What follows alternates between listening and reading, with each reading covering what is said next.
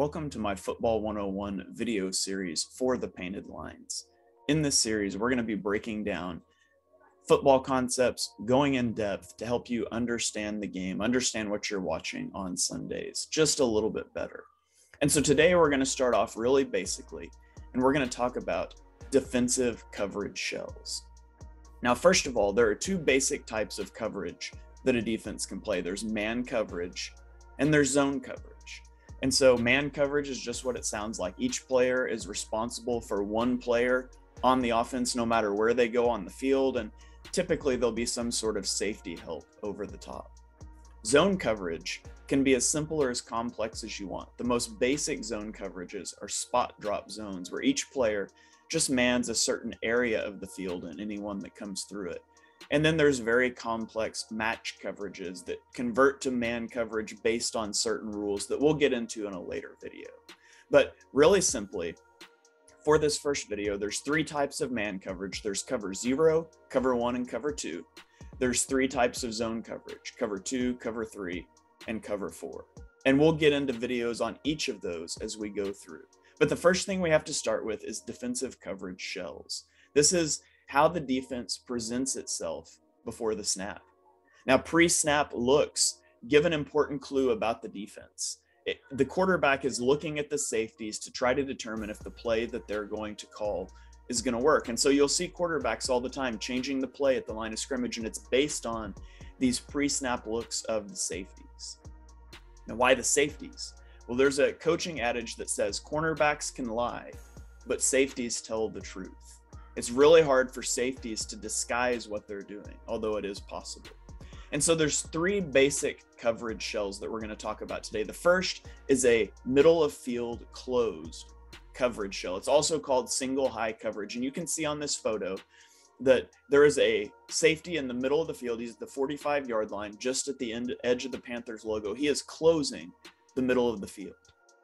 Now, why is this coverage good? Well, one of the reasons this shell is good is because it is +1 in the box. And so you can see this area that I've highlighted out. The Eagles defense has 7 guys in the box, and the Panthers only have 6 blockers. And so there's one more player in the defense in the run fits than there is blockers. And so in theory, this should be good against the run because it will allow one player to be free to go make the tackle. Now, the negatives is that it's weak against the pass, particularly in the seams. And so the saying goes, single high, let it fly. If you're a quarterback and you see a single high safety, a lot of times you will check out of a running play into a passing play and try to attack downfield. So what coverages can be run out of this? Well, there's two main coverages. The first would be cover 1 man. And so you see a potential what this could look like diagrammed here. Each player, each potential receiver is covered by someone, and then there is a linebacker in a hook zone over the middle of the field, or he could blitz, either way. And then there's one safety deep to help protect over the top. This is called cover 1 man because there's one safety deep.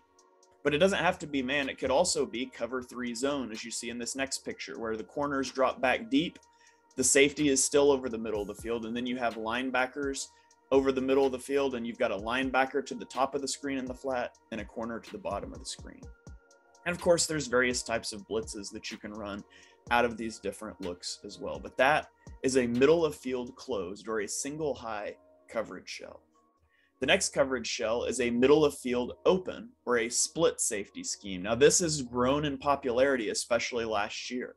And so why has it grown in popularity? Well, it's better against the pass because it takes that safety that was in the box in a middle of field closed scheme and it puts him back so he can read the quarterback, he can play the pass. Now, it comes at a negative. The negative is that it is not +1 in the box. And so if you look at this diagram I've drawn here, there are 7 blockers. There's only 7 defenders in the box as well. And so for you to stop the run in this, one of your guys has to beat his man one-on-one and go make a tackle, or you need someone that can 2-gap. This is a big reason the Eagles drafted a guy like Jordan Davis, because he can control 2 gaps. He can command 2 blockers and free someone up behind to come make a play. Now, what coverages could be run out of this? Well, you could run cover 2 man, where you have 2 safeties deep.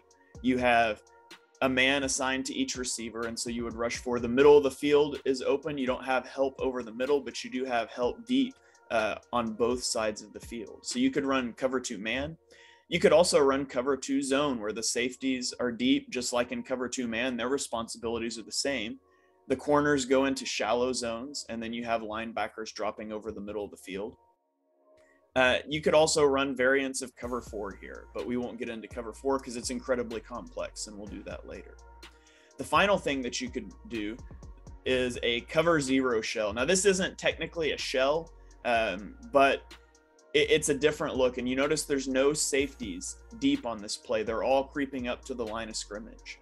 What that means, now this doesn't end up being a cover 0 look for the Eagles. They bail out of this coverage, but what it means is you can have one man responsible in yellow for each receiver, and then you can blitz everyone else indicated by red.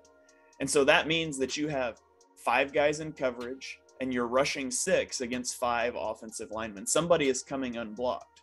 And so if they block a running back, now you have a defender assigned to the running back that can either blitz, so you still have a free runner, or he can drop into coverage over the middle of the field. And so the pro is that you're going to force them to block, or you're going to send one more person than they can block. But the negative is there's no help for anyone. Every defender has to win their matchup. If one defender loses his matchup with no help, it can be a touchdown. And so this is the ultimate boom or bust defense, and you won't see it very often, but you will see it. And so the question is it really that easy just to look at the safety? Is there 1 or 2 in the middle of the field? Well, it's not really that easy, because defenses are playing the game too, and they'll try to disguise their intention with late rotations, with trap coverages. And so a quarterback has to take his pre-snap read and he has to confirm it post-snap. And so if we go back to the middle of field close coverage that we said could be cover 1 man, it could be cover 3 zone, it could also be a rotation coverage like this, where the safety rotates to the top of the screen, the corner at the bottom drops back, and now you're playing cover 2 out of a single high look.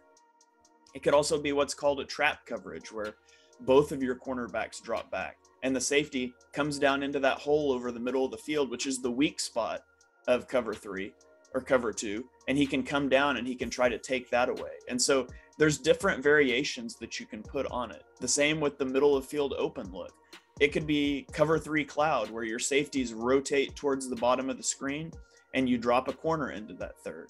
And so there's all sorts of adjustments the defense can make, and the quarterback has to process that in a half a second after the snap and get into the right progressions.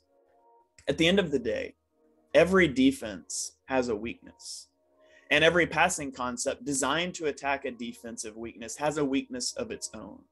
And so he who wins a play is he who holds the clipboard last. The one who makes the best adjustment, the best punch to the opponent's counter punch, is the one who will win the reps. That's why the game is so incredibly difficult to understand, and it's so exciting to watch as you watch these defensive masterminds and these quarterbacks battle it out each and every play. I hope you enjoyed this video breaking down coverage shells. If you liked this content, be sure you're subscribed here to the Painted Lines. I will be putting out more Football 101 content this offseason. We'll talk about different blocking schemes. We'll dive in depth on each of these coverages I mentioned and how they work and their strengths and weaknesses. And so make sure you're subscribed here so you don't miss our next videos. We really appreciate it, and we'll see you next time.